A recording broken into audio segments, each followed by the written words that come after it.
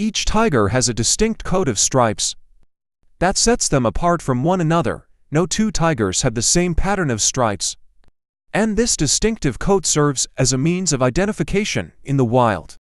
These stripes are not just for show. They also help tigers to blend in with their surroundings, making them less visible to their prey and potential predators.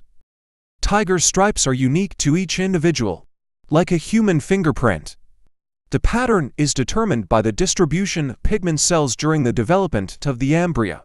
These stripes are also useful for conservation efforts, as they can be used to identify and track individual tigers in the wild.